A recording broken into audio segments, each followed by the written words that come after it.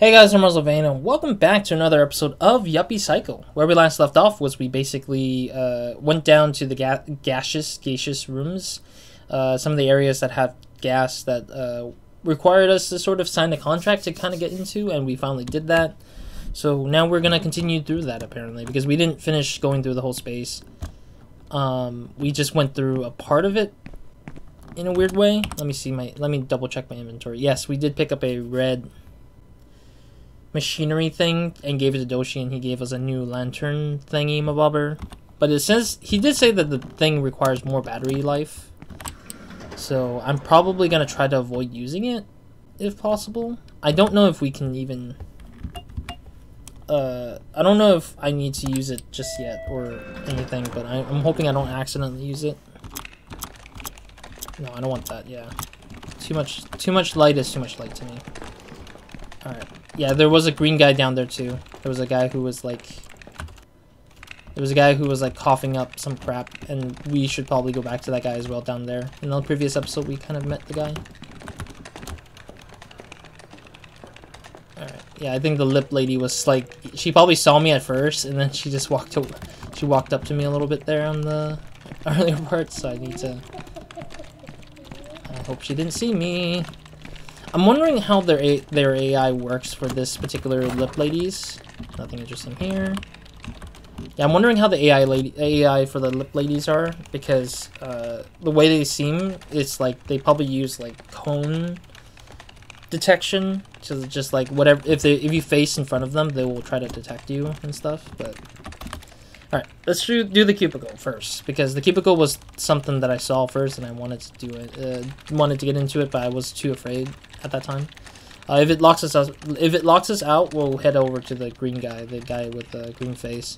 It looks like a house made of cubicles. Shall I go in? Yes. Oh, it's like a bar.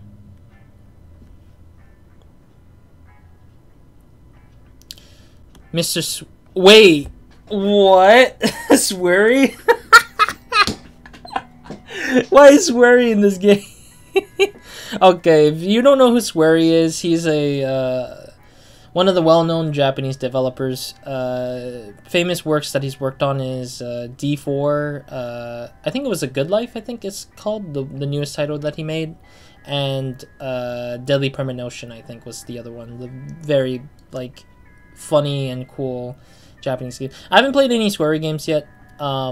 I've seen some playthroughs and let's plays of it, but I've heard how bad it is with some of the PC version of those games.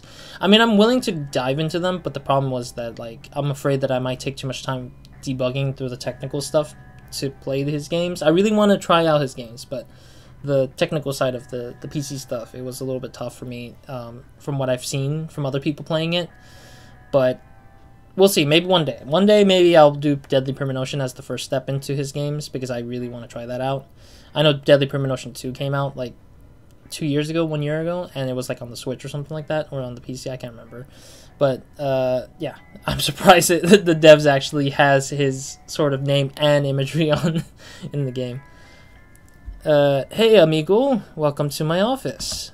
My name is Sweary. Hello, my name's Brian. How are you, Brian? How's life? Could be better. Hey, is this a bar? Are you selling alcohol at work? This? You mean my office? Oh, no, of course not. It's just a regular office cubicle. Why do you say that? Well, because of the bar, the bottles of alcohol, the music. You're even drinking a pitcher of beer right now. Oh. Ah, no, this isn't beer. It's pee. Wait, what? Why? That's much worse. Just kidding, amigo. Te quiero, I think is what it says. You got us. We turned my cubicle into a bar. We couldn't stand corporate work or that stench out there. This was my way out, our own way out. You mean you and that monkey? Yeah, sorry, I haven't introduced you. This is Sharapova. She gives me a hand pouring beers and is the only one who remembers the cocktail measurements. But tell us, what brings you here? It's my first day, and I'm exploring the building. The 4th floor is huge. You must be tired. Do you want a drink? A drink of chat, or of a chat? A bit of a chat? I will give you a penny for your thoughts. Thanks, but I'd rather not drink alcohol. It doesn't sit too well with me. Oh, right, you're underage. No, I'm not. It's just that we're on the clock, and this company is full of monsters, so I need to be on high alert all the time. Oh, that's right. This company is cursed. Do you know Forrest Cason's number theory? Forrest Cason? I can tell you, but you have to have a drink first. See, that soda machine? I've rigged it to be cheaper than the regular ones. Every time you buy a soda, I'll tell you more about Forrest Cason and his number theory. Uh-huh. Interesting. It's a vending machine selling soda. I mean, it's pretty cheap, so sure, I guess. I guess you've noticed strange things happening in this building. I think I have a clue. As to what's going on, it all comes from the numbers. Numbers? Forrest Cason was a well-known American philosopher and mathematician in the 1960s. After returning from the war, he published a single book called The Mystery of Numbers.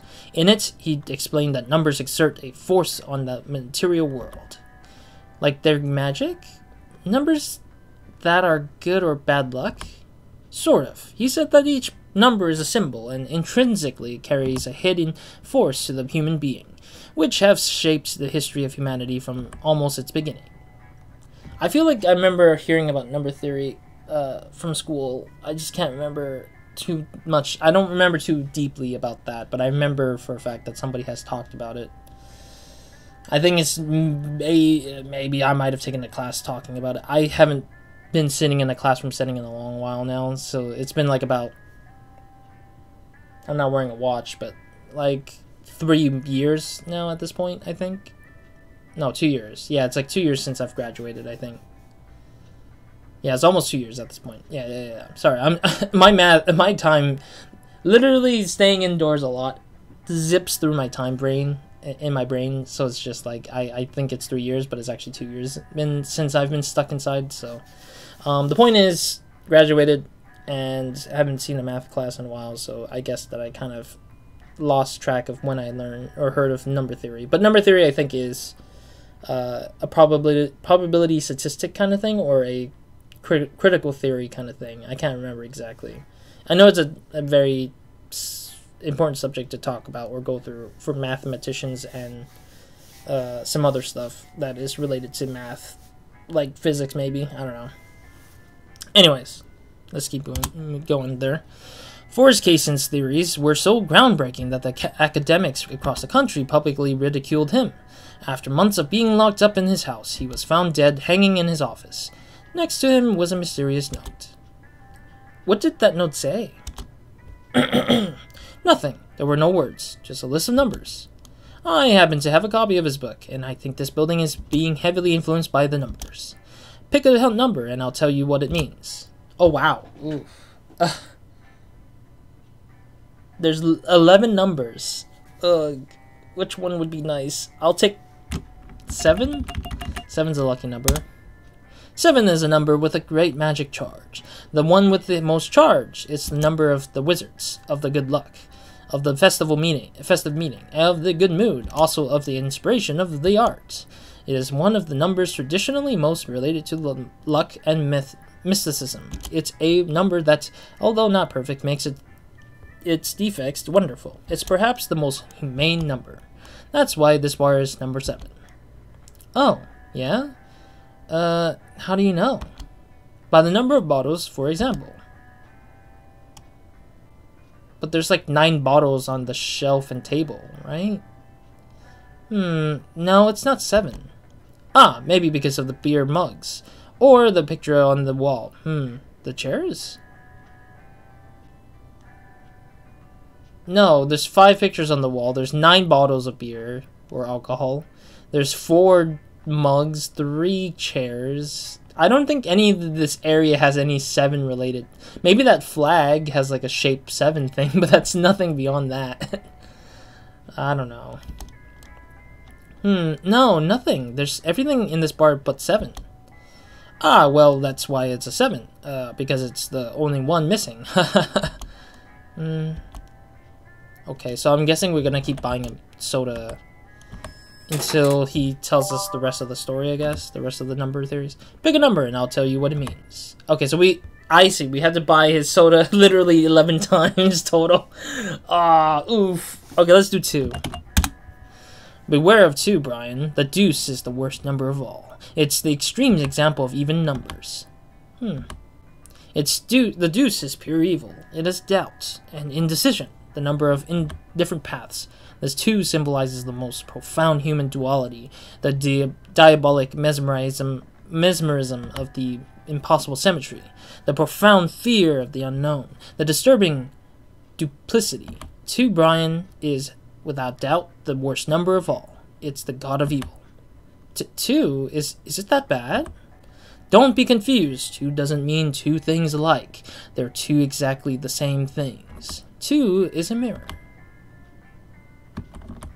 Okay. Pick a number and I'll tell you what it means. Wow, okay, I really have to go through all this. Let's do 10. Why not? Number 10 is a number of paradise. Unlike 0, it represents complete fullness. 10 is a white number saturated with light. It is a number of opulence, of the golden age, of glory. The 10 is the hero who has already won, and so even if it doesn't know it, it's a lonely number, one that has achieved everything and has everything within its reach. I thought it would be a better number. 10, for all its superficial fame, is a number full of memories and melancholy on the inside. Huh. Okay. I have a feeling, I have a strange feeling that all these lines are written by Swery, because Swery is the type of guy who writes some interesting stuff. Like, it appears at random at first, but then it feels kind of interesting at the same time. It's like trying to listen in on a game designer's theory. Okay, I'm not gonna read this again. I mean, you get the point that he's telling us to pick a number.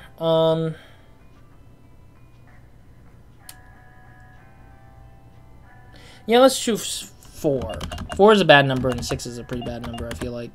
4 is a fake number. It hides its weakness behind a facade of security and solidarity. It's a stationary number, and it never accomplishes anything. It is a pact between the 4 kings, where one of them betrays the others. It's an old castle that's in ruins and has never completely collapsed. It's a limp chair, and even if it holds your weight, it'll break. Do you think there's any connection to this flooring? Of course, the hive supports the whole company with its constant work, and yet it's rotten inside. When will it all fall apart?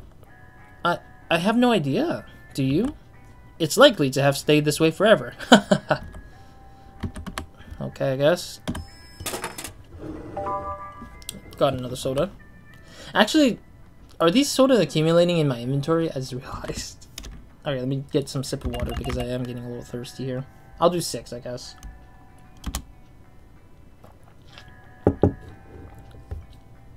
Get all the bad numbers out of the way as quickly as I can. 6 is a number of the lie. A number that hides more than it teaches. It draws your attention to something, but behind that it's doing something else.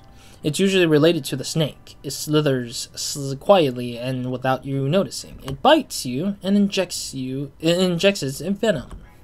Huh. Ah, it's a sex number, too. But I'm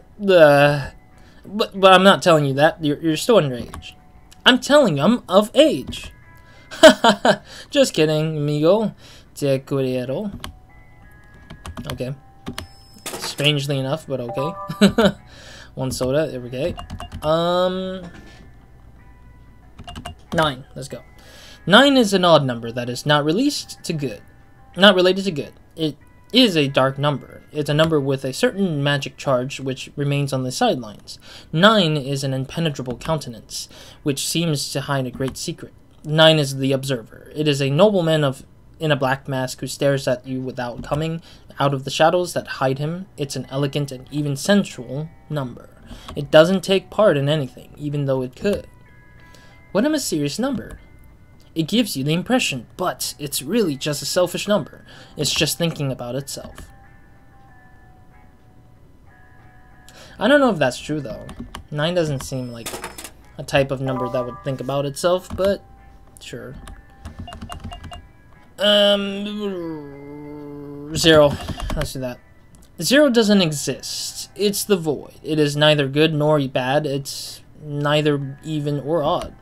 It's actually, in mathematics, we kind of count 0 as even numbers, but to some small degree, we do count 0 as not odd and not even sometimes, but oftentimes I think they are considered, they consider 0 as even number because it feels consistent, because you have 0 that lands literally between a 2 and a -2 as even numbers. So I mean, if it's like as he mentioned earlier, symmetry, 0 is considered the symmetry number, the one in the middle, or maybe the one in the middle not at all, or something like that, I guess you could call it. Anyways, it is purgatory of numbers. It has no meaning. It is infinite. 0 is what you have lost and not realized. It's what's to come, but you don't know it yet.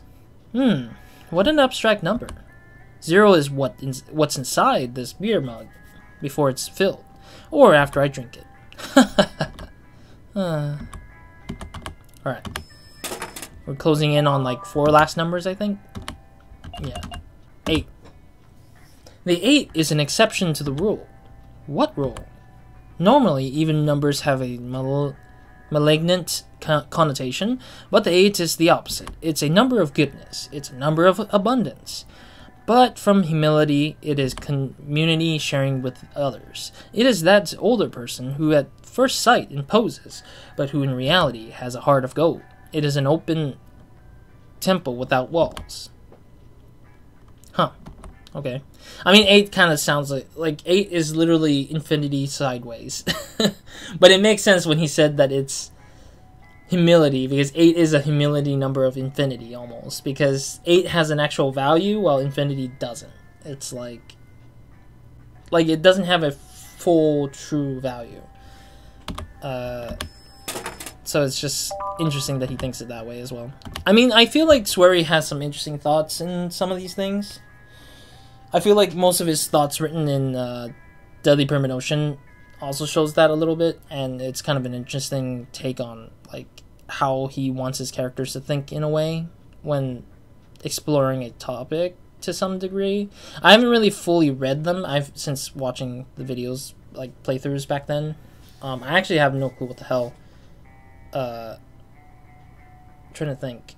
Like, I actually don't think I remember too much of what the games were like in Deadly Premonition and D4.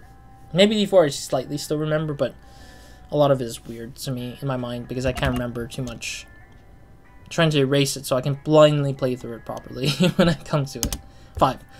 5 is a tight-knit team. It's a number that can either move forward or stand still.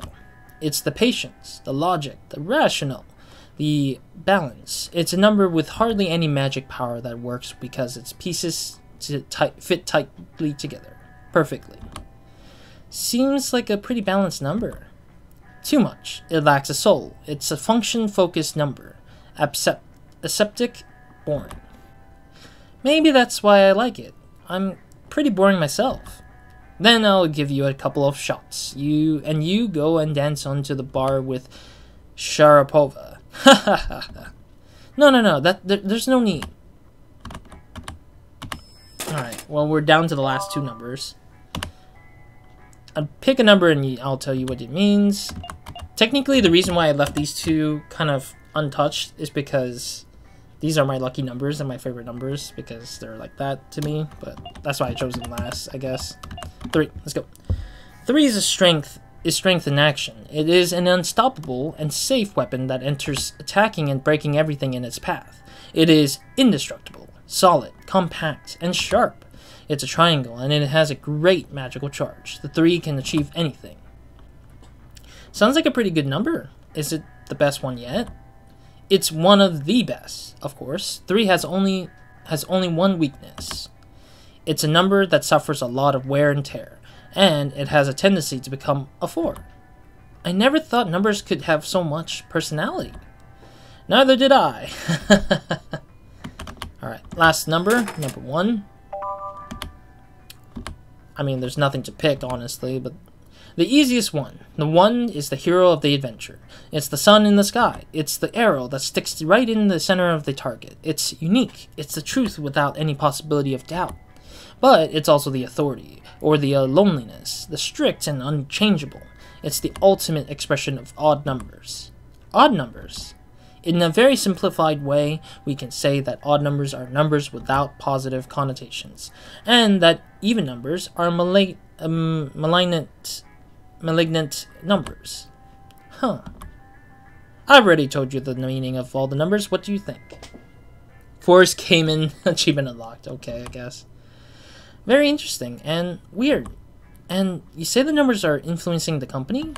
I mean, like, literally all the floors are numbered, so it makes sense that he's trying to represent the floors of the numbered floors of the building, because there's this sort of like entirety of like different things that are there that has this sort of like connotation to them, I guess.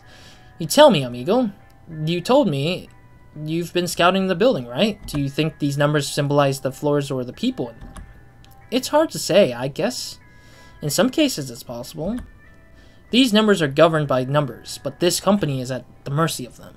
I'm sure they play some part in all this. Alright, cool. I guess that's it for the bar. Hey, amigo, how's life? Meaning of the numbers? Okay, so we can just revisit that if we wanted to hear his wisdom of numbers. There aren't any drinks left. You know the meaning of all the numbers. If you want me to remind you, talk to me directly.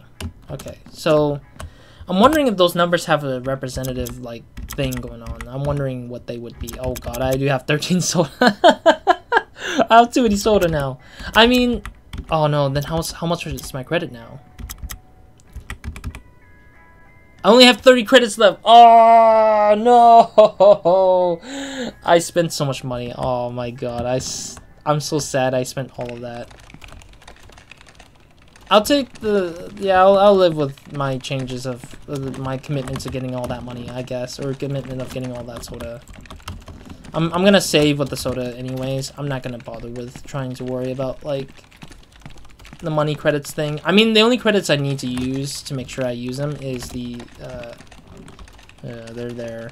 Okay, good. I guess the range is not that far. Which is a good thing, I guess.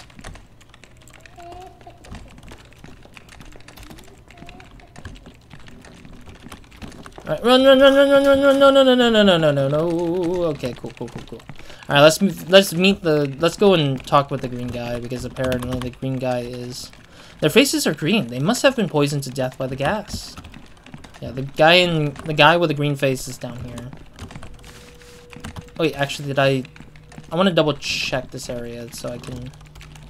Okay, I did go through that area and looted off everything. Let's see how this guy's doing. Oh, Jesus! That's so sad. How much health do I have? It's not that bad, I guess, but...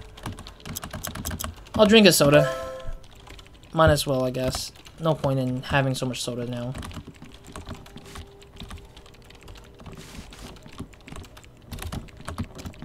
Okay, so he's just don't walk in front of him is basically the case, I think. Alright, so I need to go this way?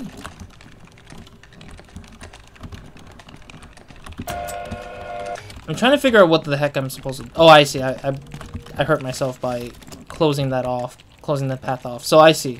So these guys are really just bad if we face in front of them.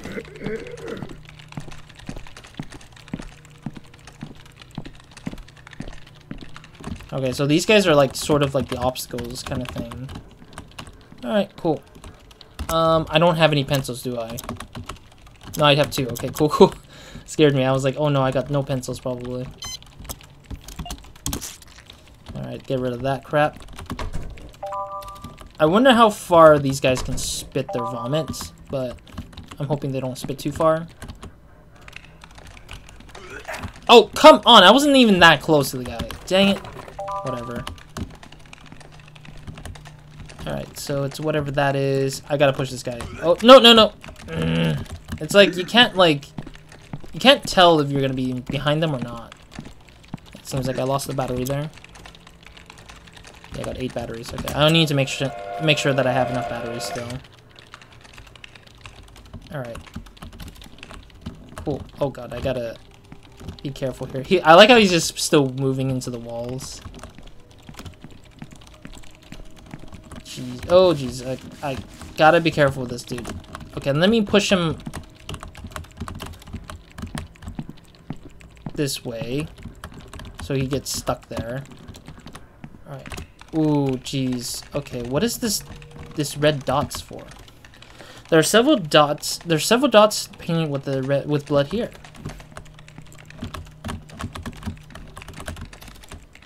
Six dots. Okay, I'm gonna try to remember what those dots are.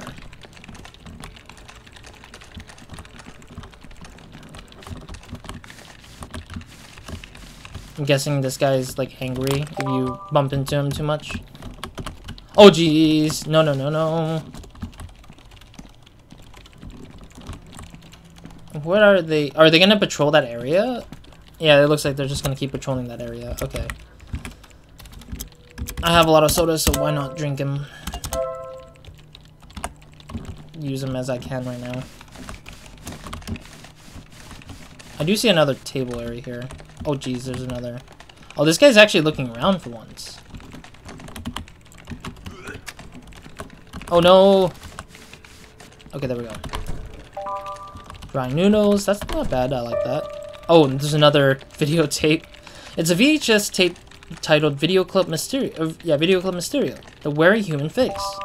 We got a VHS tape. Cool. Is there another space here? No, I gotta stay down here for a little bit. Until he turns around, I guess. Alright, at least we got that, I guess. Alright, I need to wait till those guys come back to make sure that I can actually go in there properly.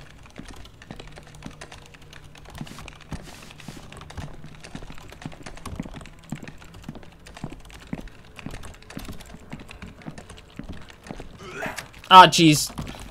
There we go. Is there really nothing going on here, really? Okay, I guess. Ow! Oh god, I'm stuck. Okay, there we go. Sheesh, that was a really bad, like, idea, I guess. There was nothing over there, I guess. But that was weird to me. Okay, there we go. I guess I went the wrong way. Took the wrong turn. Oh, jeez, okay. Screw off, dude. Seriously? Hate the angry people, dude. I always don't know why they... I don't even know why the angry people needs to be a thing. Oh, jeez. Okay, I gotta move back a little bit. I hate that! Dude, seriously, stop it. God damn it. I'm trying to, like, do a job here, dude. Oh, I see. So I should have, like... Okay. Yeah, I need to stay away from them for quite some time before so they don't freaking bump into me like crazy. Alright, now we actually go and get past those guys down there. Alright. Taking a lot of soda, but that's because I want to make sure I'm at an equal health sort of situation.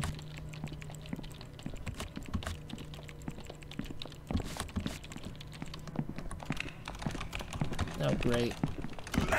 Ah! Son of a gun. I hate it. I probably need to move some of them a little bit more further, but I didn't do it well anyways. There's a copier machine over here, so let's go and do that. It's empty. Candy bar, hey. Yeah, let's use it. Yeah, let's use the ink. I mean, I have a lot of ink cartridges anyways. What time is it? Oh my god, all that reading really took out a lot of time in this episode. Alright, I will probably save here then. Let's save. We did kind of go pretty far into this space, so I'll take the save here and kind of end the episode here. Thank you guys for watching. We got 5 pieces of paper, that's totally fine. I have to make sure I know I have, like, enough stuff to survive. Got some water, so that's good, too. We can make we can make a grilled cheese if we go back to the kitchen, but otherwise nothing more, to be honest. Alright, anyways, thank you guys for watching. Hope to see you guys in the next episode of Nobody Minds. Hope you guys have a great, amazing day, weekend, night, or whenever watching this. Next episode, let's continue deeper into this 4th floor, kind of through this gaseous space, where we're trying to look for the dot matrix, I'm assuming.